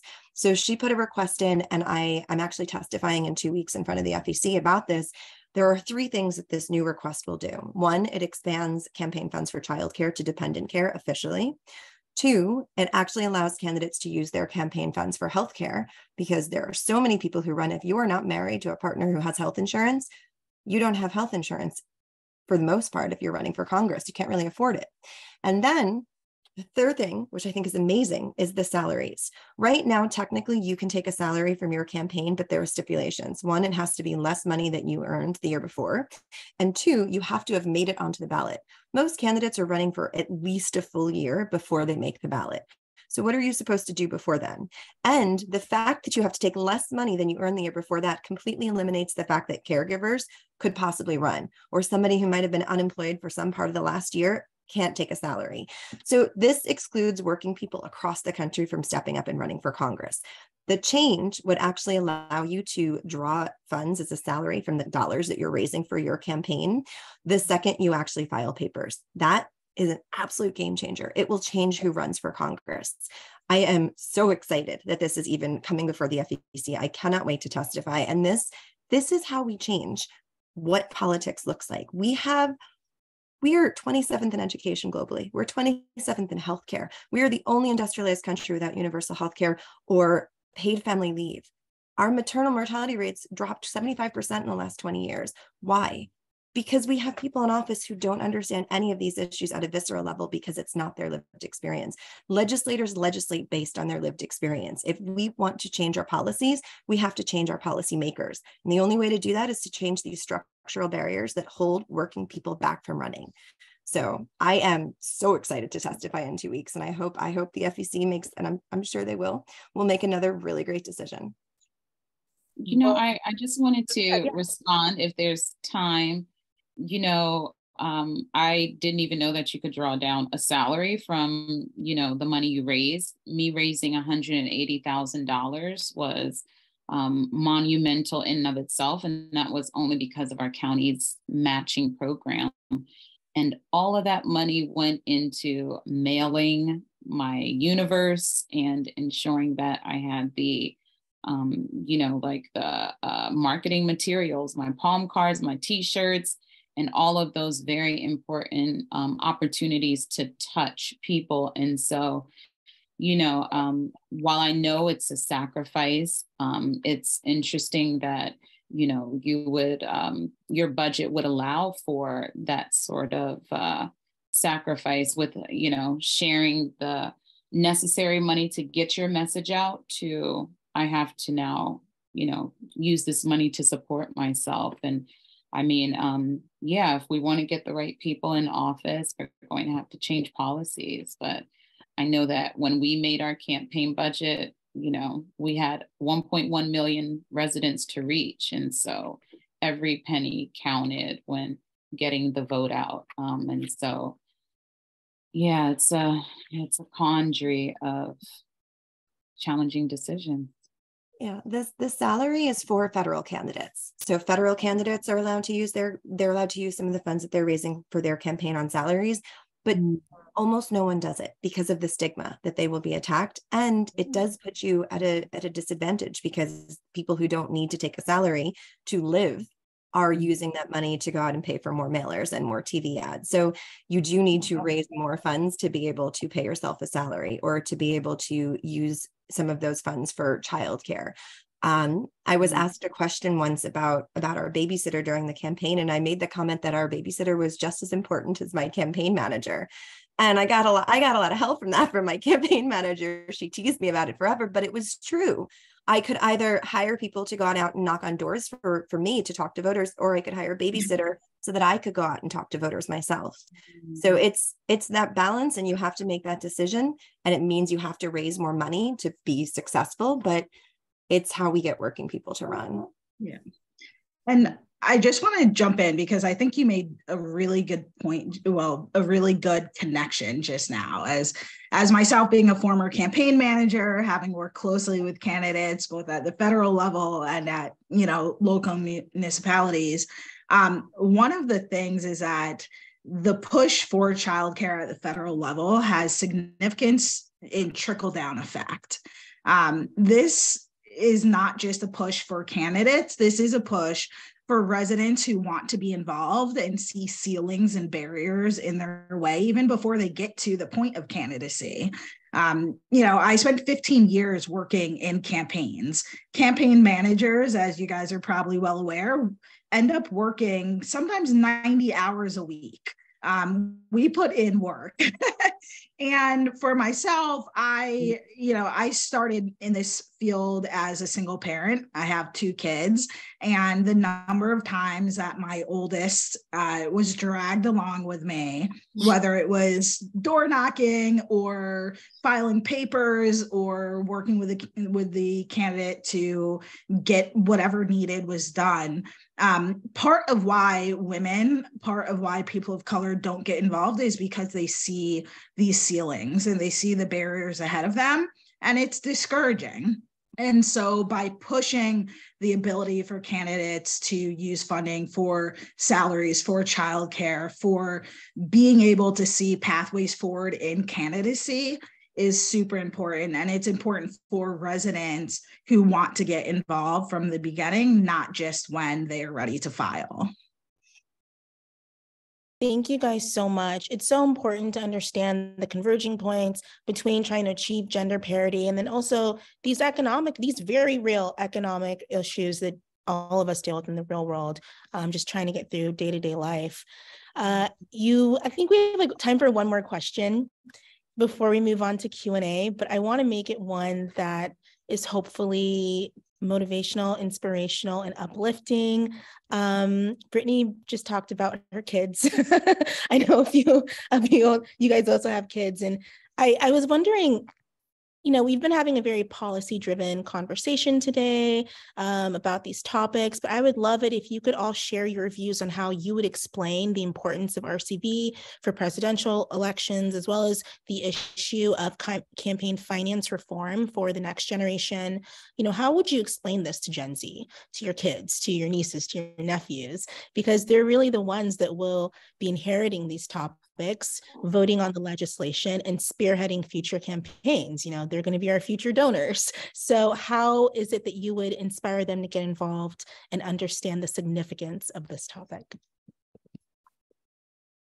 Well, like Brittany, I dragged my daughter with me on the campaign trail. So she was knocking doors, stuffing envelopes, going to political events. And so she's not interested in politics at all.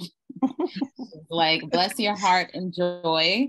And, I'll get her to do a few hours at the polls during voting times. But I know how important the next generation is and how important it is for us to strengthen the pipeline of, young activists. So, my first initiative was to create a youth council. We just launched it this week. And it's a mixture, thank you, of young people from 13 to 18 at our school system. And so part of even making decisions, we're going to be doing ranked choice voting, because we're going to be thinking about different initiatives we want to support. We've already created committees based around my SMART agenda. And so letting them know that there's power in their voice and that there is benefits to being creative in how we advance our democracy, and that it ensures that more people can participate, more candidates can get support. I think those are ways that you can, really hone in on how impactful ranked choice voting is and how it's easier. Most of the 16 students that are in the council are mostly young women. So that was reassuring to see. We only have 2 guys in the class. And so I'm excited about the future of our democracy. And I know that we're only our sacrifices and our, confidence and ability to run and put our names on the ballot is only going to encourage other young women who are coming behind us to take the same leap of faith. My kids, I don't want to say they love politics, but they're so comfortable with it at this point that they're just, they get it. One of my favorite moments from my campaign was when my daughter, we were actually at the governor's bill signing for paid family leave in New York. And it was New Year's Eve. And she looked at me, and she was young at the time. She was 3. And she said, "Mama, why aren't you speaking?" She was used to me speaking at everything. And I said, "It's not my event, baby." And she ran up to the podium afterwards, and she made me pick her up, and she had a Peppa Pig dress on, and she gave her own speech. And then we were invited. I was a surrogate for Elizabeth Warren, and they called me on like a Friday afternoon, and they said, "Can you fly to Iowa today?" And I said, "I will if I can bring my daughter." And I called Mila at school, and I'm like, "Do you want to go to Iowa today?" And she, of course, wanted to go. And she came with me, and she stumped for Elizabeth Warren. And she still holds it over my husband that Iowa is the one state that she has been to that he hasn't been to. And she thinks it's the greatest thing ever. And she's always just been around it. She talks to moms. I mean, my kids, I'm surprised they haven't come up yet, but they always just come in and talk to moms who are running across the country that we're working with. And they just think that's the norm. And my son came in one day, and I was working, and he looks at me and he sits down on my couch. I was admiring everybody's backgrounds, and you all have the nicest backgrounds. And I have my couch that was like my grad school present to myself. And I'm like, I got to change my background. But he throws himself on the couch, and he looks at me and goes, "Mama, are you working?" And I said, "Yes, baby." He goes, Are you making the world a better place for me and Mila? And this is before Andrew was born. And I got all teary-eyed and I turned around and I said, that's what I'm trying to do. And that's what they're growing up knowing, that that's what my work is. And they know that that's what politics is. And they talk politics at the dinner table and they try to explain it to their 2-year-old little brother. And it's really funny to listen to, but they named Vote Mama. They used to scream Vote Mama all the time, which is why I started Vote Mama, because that's what they used to say. So the more you talk politics and the more you expose them to it, the more they'll just kind of grow up with that understanding of their voice is really important and they better get out there and do something about the policies that are happening right now. Yeah, absolutely. And I love that all of our kids are so involved in our processes. Mine are 15 and 7, and my 15-year-old is just a few years off from voting. He is talking about getting his license now and moving into the world. And for him, you know, I also have a ton of nieces and nephews who are the same age. So there's like 7 of them that are all 15, 16, 17. And we talk politics all the time. My son, any campaign I work, I'm like, you're making phone calls. You're just showing them that they have an onus of responsibility to be involved in democracy and to show them why it matters. Why it, like, being part of this democracy helps to change the things in school that you come home every day and you complain to me about. It helps to keep the things that you love about school. So democracy is affecting you right now, and being able to show them that in action is super important. And then there's other kids like my 7-year-old who is, I'm surprised she hasn't come in. She has an opinion about everything. And she is probably more political than I am at this point, and democracy driven. And so to plant that seed with our young kids and being able to have more women and more people in general involved in democracy who are able to plant that seed and give direction to the next generation and being responsible and being responsive to the democracy that they want is super important. And I love to see that all of us on here today are pushing towards that. Thank you guys so much. I could not have asked for a better panel today. Your words have encouraged us. They've reminded us why we all work so hard to ensure that we are creating fairness and equity in this process. For all of our audience members, we're about to move on to the Q&A section. Before we do, though, I really want to just tell everyone to make sure you're checking out the chat. We have a lot of incredible information that's being posted there by our fearless leader, Cynthia. Lots of great stats, as well as reports that we've written, and information about our panelists and the work that they're working on. So let's get started with these questions, shall we? Our first question: what can states do who have legislators who are reluctant to make changes? You guys, how are you going to push the old guard to do the right thing? What can states do, or what can people do? I think maybe what they meant is what can people do, or representatives of states, individuals, leaders like you guys, what can happen at the higher level? Well, at the grassroots level, call your legislators. Call your legislators. Right now, if you actually go to Vote Mama Lobby on Instagram, we have action items for every state. We have 18 bills live right now in 12 states for campaign funds for childcare. And there are the scripts, there are phone scripts, there are letters that you can sign on to. So you can go ahead and take those actions right now to help us actually get campaign funds for childcare passed in those states. But in terms of every other piece of legislation that you can do, we're going to be working on paid family leave for state legislators, virtual voting, virtual committee hearings, ways to break down those structural barriers. Call your state legislators. Make your voice heard. Tell them that you care about these issues, because when they hear from you, they're more apt to actually take action. They need to know that their constituents care about these issues. So keep calling, keep emailing, be annoying if you must. I'm very good at doing that. I used to call my representatives all the time, and then I ran against one of them, but keep calling. I would agree. You know, I give a talk every year to our Community Advocacy Institute, a training program for grassroots advocates. that are recruited from the community. They apply for this year-long program, and then they testify before the county council. But I give a presentation on advocacy and how important it is to just reach out to your representative, whether it's, you know, your city council member, your board of education member. Our board of ed gets half of our county's multi-billion-dollar budget. And so, you know, we have very close relationships with our state and federal partners. And so I, you know, think it's, you know, you're so fortunate to have these immediate pathways to communicate your needs, frontline needs, people who are on the ground with the people who are closest to the decision-making power. And so you can call their office, you can send in testimony on any particular bill, and also follow what you're passionate about. You know, I started out with my PTA, the NAACP Parent Council, and so this is how you start to see on the ground how responsive your legislators can be.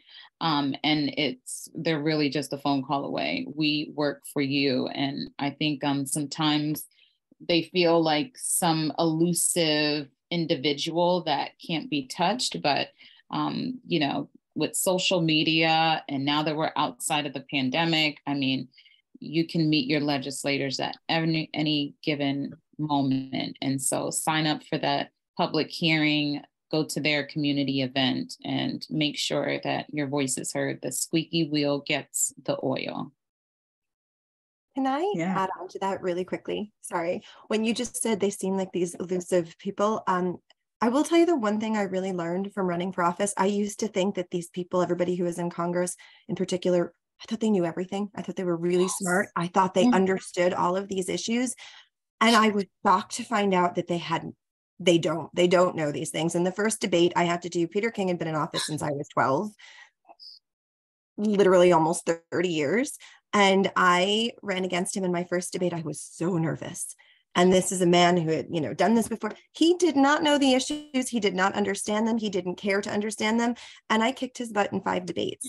And the point is, as long as you care and you can read, you can understand the issues. And as long as you talk to people in your district and you understand what they care about, you can run for office. So you don't only just have to call your representatives, you can run for office yourself, because they really don't know all that much, and you probably know more, and you can probably do a better job than your current electeds.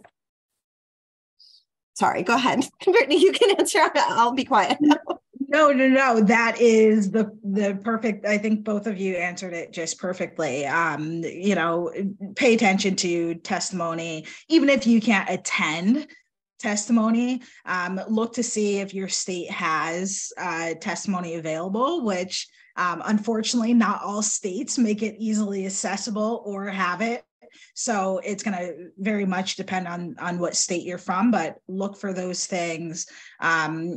Check in with your representatives, write them, email them, be active on Twitter, keep bothering them, because you're one of many trying to get answers, but just remain on top of it. And even if you can't give your time in this, there are ways to stay involved, whether that is, again, through like Twitter or writing, or, you know, being involved, as Laurie-Anne said, for your like PTA, NAACP, all of these are avenues to your representatives.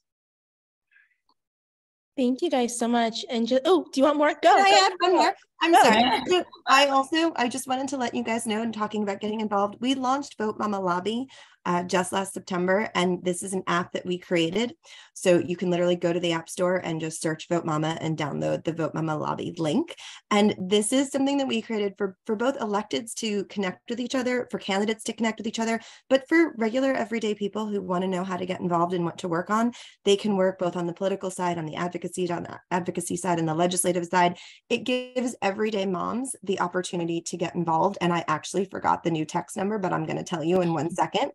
In case you don't want to go to the App Store, you can literally just text the word lobby to 41372, and it will send you the link, 41372, and it will send you the link, join that.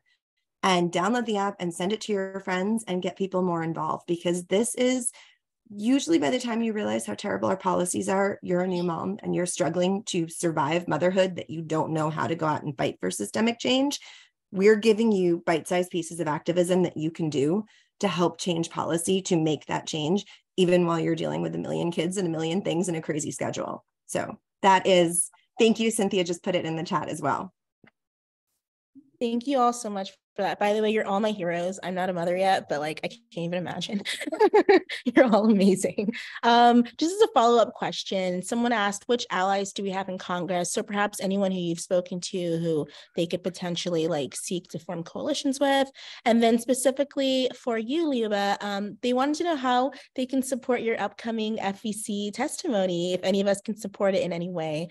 So I'll go ahead and turn it over to you guys. Yeah, you can submit testimony. I don't know what the link is right now, but we can send it out to you. We can send it to you so you can share it later. But there is public testimony that you can submit and respond. It's probably on the FEC website, but I'm not exactly sure what the link is, but we'll get it for you. In terms of allies in Congress, my favorite members of Congress, Katie Porter is incredible. Lauren Underwood is amazing.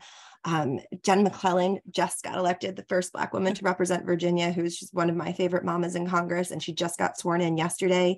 Abigail Spanberger, Hillary Skolton. There is Sydney Kamlager just got elected. She was recently elected. Brittany Pedersen. There are so many incredible women in Congress, and there's some really great dads. Eric Swalwell is really wonderful and doing really important work. Ruben Gallego. I mean, there's so many wonderful people in office right now. Call them, talk to them, support the legislation that they're working on. I mean, I'd be remiss if I didn't mention, the squad, who is really holding it down for the progressive end of the caucus.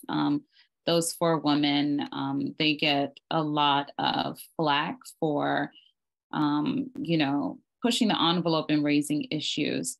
That's AOC, Alexandria Ocasio-Cortez, Ilhan Omar, Rashida Tlaib, and who's the new girl? Ayanna Pressley.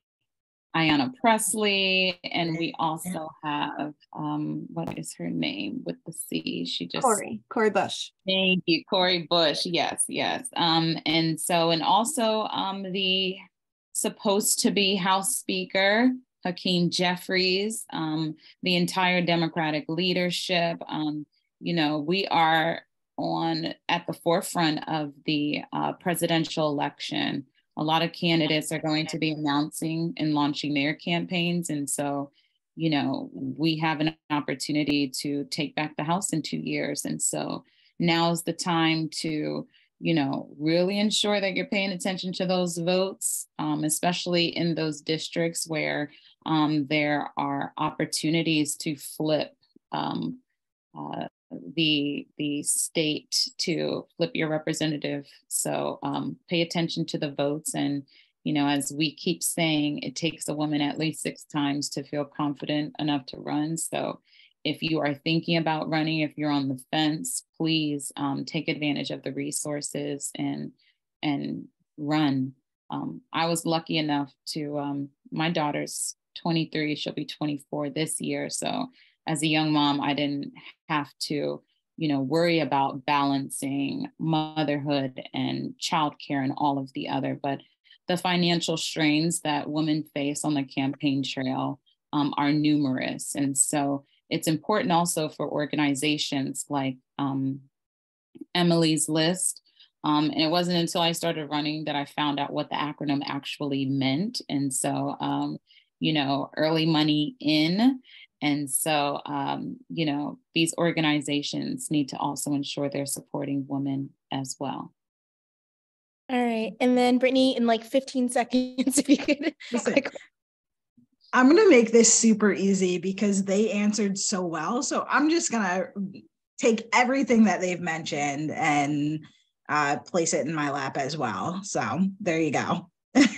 Thank you so much. And thank you so much to this panel. This has been incredible. Thank you to my colleagues for hosting another wonderful day of our Solution Summit. And I'm turning it back over to Katie. Thank you so much, Liuba, Laurie-Anne, Brittany, and Marvelous for your time today, for sharing your time, for sharing your wisdom, your experience. It's truly invaluable. We really, really appreciate it. Attendees, I hope you are all feeling as inspired and motivated and uplifted by the energy and hope that was shared today. Please visit our website, representwomen.org, for more information on a lot of the things that you have heard today, including take action resources and next steps for how you can be a part of the solution.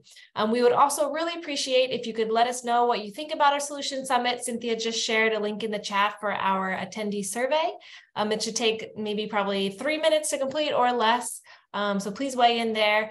And thank you so much again for joining us today. We really look forward to seeing you again tomorrow on the final day of our Democracy Solution Summit, where we will talk about fair representation, focusing on ranked choice voting and the Fair Representation Act, and also proportional systems. If that interests you, we will see you there tomorrow. Have a great day, everybody.